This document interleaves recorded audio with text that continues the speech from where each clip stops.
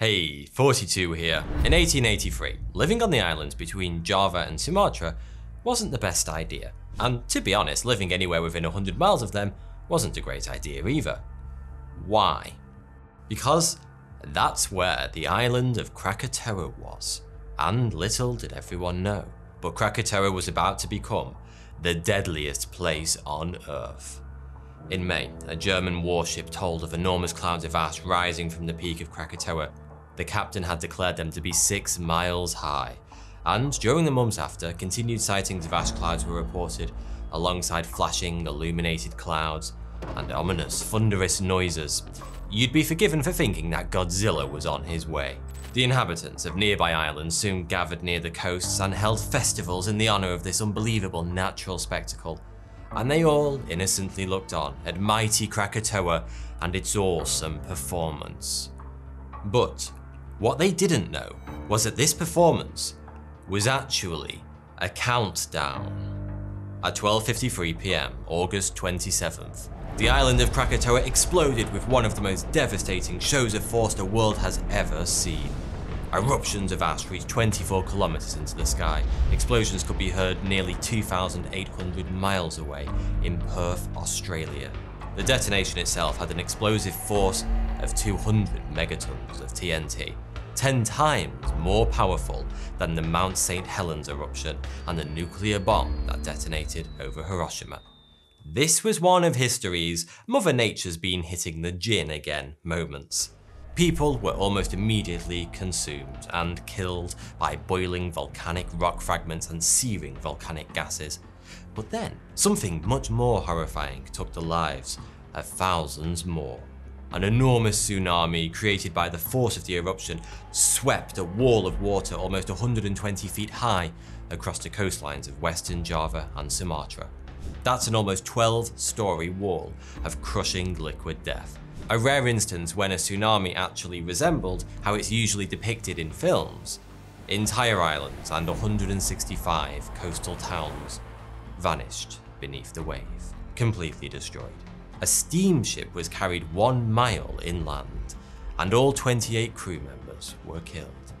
And another, turning in time to position itself to surmount the crest of the wave, looked back to see that the town they'd been anchored at had been erased from the face of the earth. Mother Nature had hit the reset button. There were 36,417 deaths in total, by far one of the deadliest and most destructive volcanic eruptions in history. Noise of the explosion even reached Rodriguez nearly 300 miles away. A wave of pressure shot from the volcano at 1,086 kilometers per hour, 90% of the speed of sound, rupturing the eardrums of sailors 40 miles away in the Sundra Strait. In fact, the wave was so powerful, it rounded the entire world 3.5 times. When all was said and done, less than 30% of the original island remained. Adios.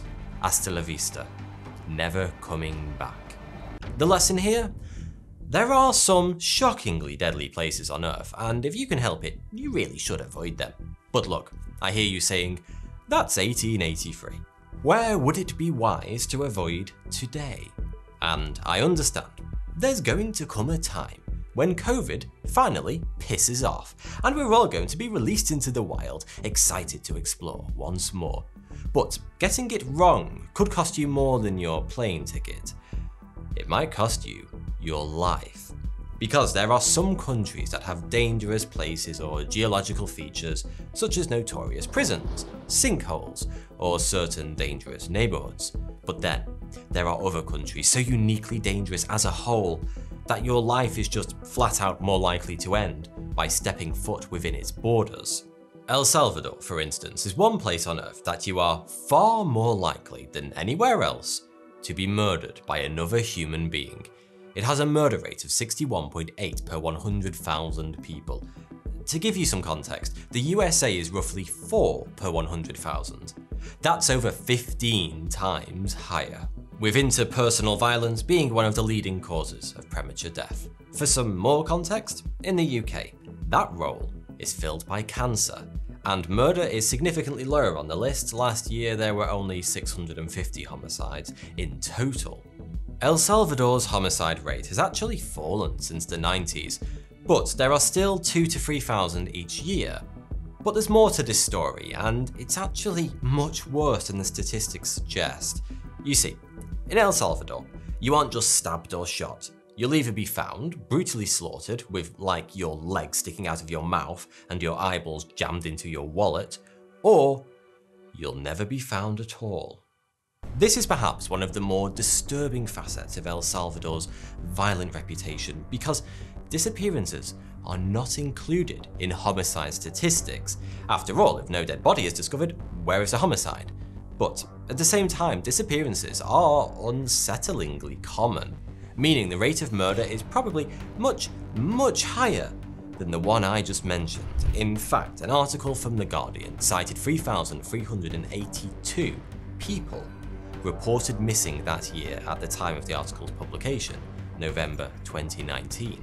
The Attorney General listed 2018's figure as 3,437, more than the number of homicides reported those 2 years. You know, I said the homicide rate is dropping. Well, when you consider that the disappearance rate is simultaneously increasing, it suddenly raises a huge red flag.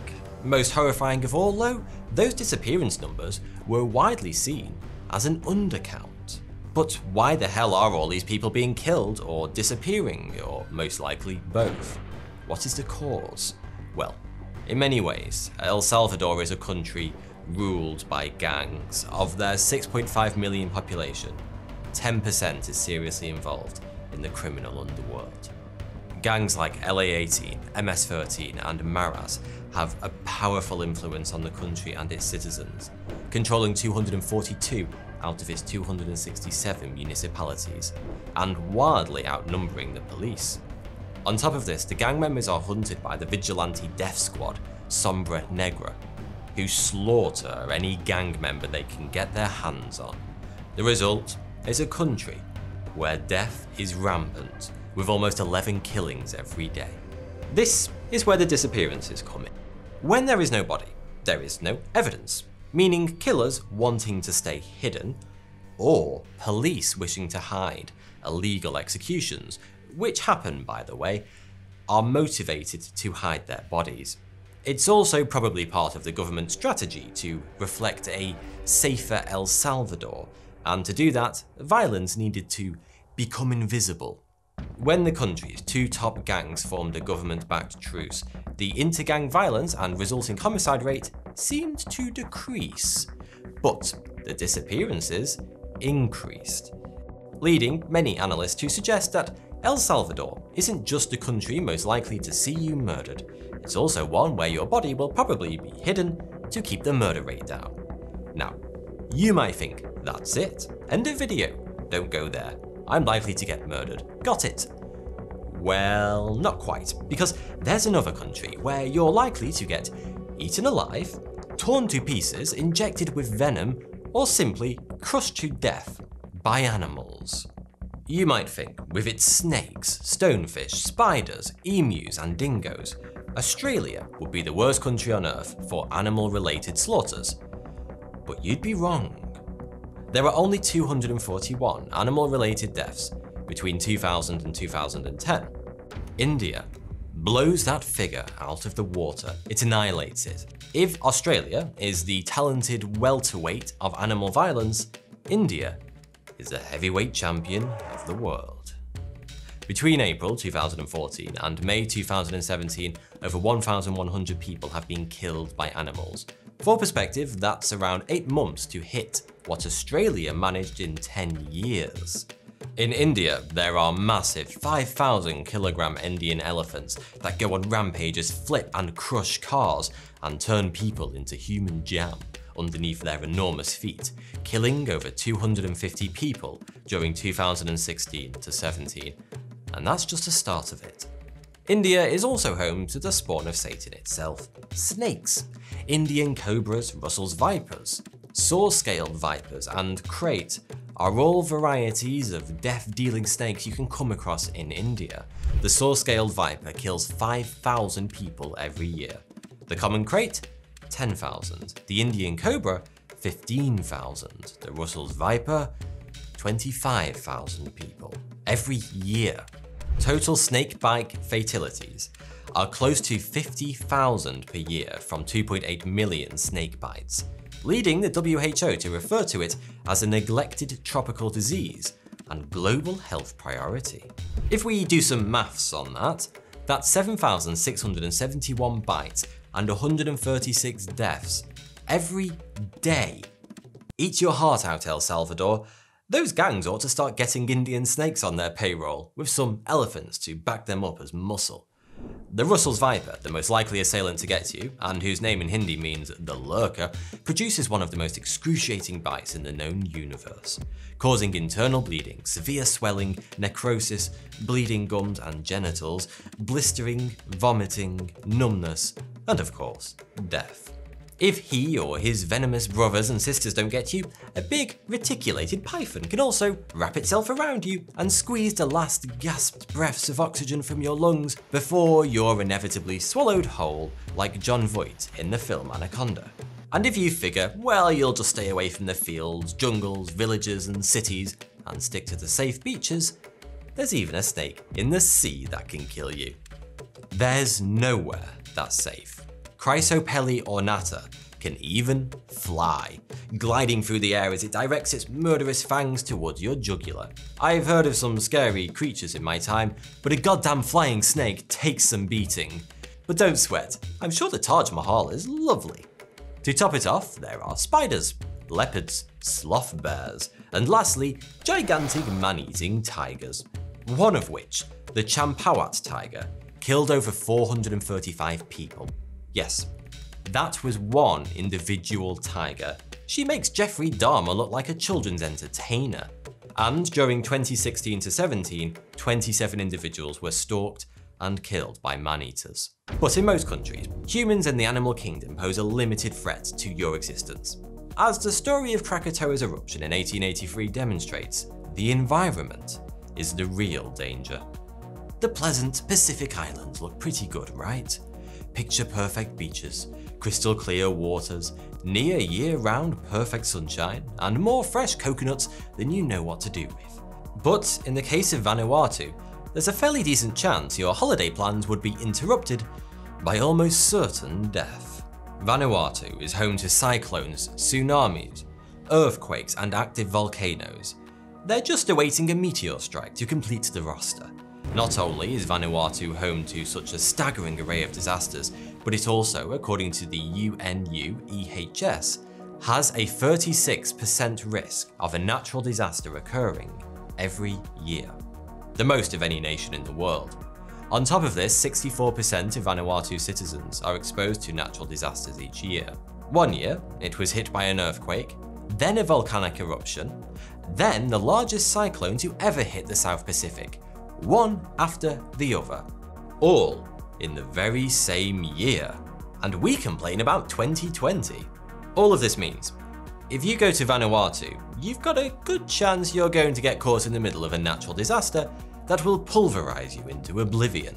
But there's another country that knocks Vanuatu out of its crystal clear water for total deaths from natural disasters: China. According to the UNU-EHS metric, China only has an annual natural disaster risk of 6 to 7%. But it has something else going for it. Of the 10 deadliest natural disasters since 1900, excluding epidemics and famines, China holds 5 out of the 10 places, including first for the 1931 China floods, which were estimated to have killed as many as 4 million people, potentially as much as all the other disasters combined. So, if you spend a year in Vanuatu, a disaster is probably going to hit you. But in China, if it does, you're almost definitely going to die. Take your pick. So, there we have it. Those are the countries where you'll be murdered by other people, killed by animals, or obliterated by the weather. But there is one other method of death which I haven't mentioned so far, and it's perhaps the most insidious of all. And that's the country where you're most likely to be killed by the very thing that is intended to protect you: your own government. I know the US has gotten a lot of bad press recently, surrounding police violence, but there's another place where the issue actually is systemic, and it puts all that hysteria into perspective. That country is Venezuela. If we take one of the most basic metrics for measuring a government's level of violence towards its own people, the number of deaths caused by law enforcement officials, then Venezuela rocks in at a whopping rate of 1,830.2 per 10 million people. The worst on earth by a country mile. El Salvador, that old country of sunshine, rainbows, and gang warfare, swings into second place with 954.5 per 10 million. That's just scraping half. The USA? Just 46.6. Need I say any more? A UN report stated that the extrajudicial killings by security forces, in particular the special forces, had been alarmingly high. In 2018, there were over 5,200 killings in Venezuela marked as resistance to authority. And between January and May of 2019, more than 1,560 people were killed. But given these figures are the government's own, the true number may be much higher.